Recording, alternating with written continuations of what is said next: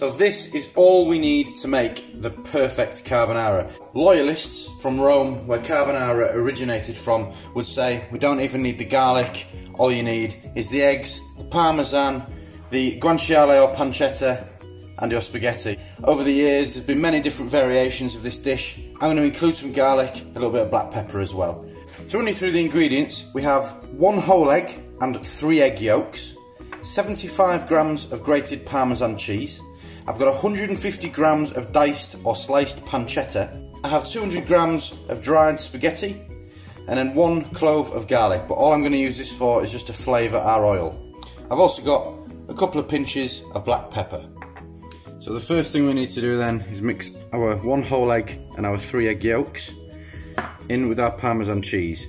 Use a fork until it forms a creamy consistency. So this egg and parmesan mixture is going to form the base of our carbonara sauce. There's no need to use any cream. You would never use cream in a traditional carbonara. Okay, once you've formed this lovely creamy sauce, just set that to a side for now. So next thing then, just going to bring a large pan of salted water to the boil. Next step, turn a large frying pan onto a medium-ish heat, and we're going to chuck a couple of good glugs of extra virgin olive oil in there, and we're just going to crush our clove of garlic under our hands. It's still in one piece, it's just crushed. I'm going to pop that garlic into our oil. What that garlic's going to do is it's going to flavour our pan, flavour our oil, and when the garlic's browned we're just going to discard that. Right, while your garlic's just browning off in there, take about 3 to 4 minutes, and your salted water comes to the boil.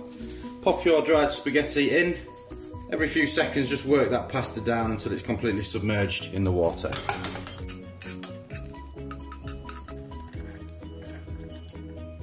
Alright, that garlic clove has browned off nicely, so that oil's lovely and flavoured.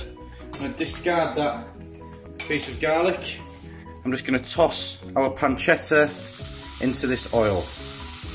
Work that around the pan with a wooden spoon, just until this browns off. It'll only take 2 or 3 minutes. So while we're just browning off our pancetta and our spaghetti is cooking over here, just going to go back to our sauce, mix in that black pepper as well.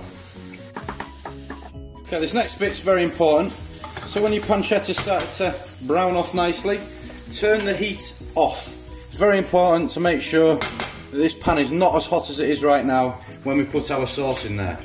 Okay, so when your spaghetti is cooked, ideally it wants to be slightly al dente. Drain off the water, but make sure you keep just a tiny bit of the water. I'll show you why later. So drain it off in a colander over the sink. Okay, so I've just drained the water off that spaghetti, and I've kept a little bit of our cooking water to the side. Okay, now I'm just going to mix this spaghetti in with our bacon. Get that nicely combined.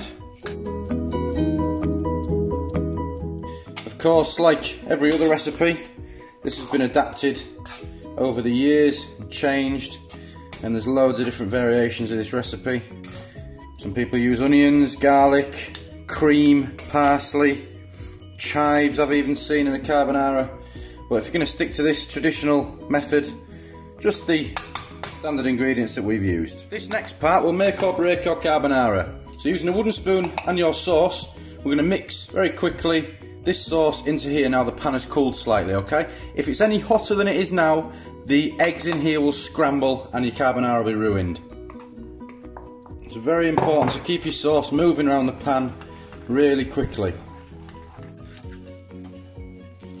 Okay, once you've got it quite nicely combined, a couple of splashes of this water. We don't need much. It just really helps with that sauce.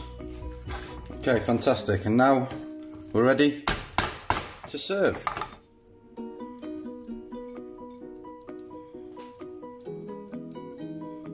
Okay, traditional carbonara. Make sure you top it with a bit of your sliced pancetta.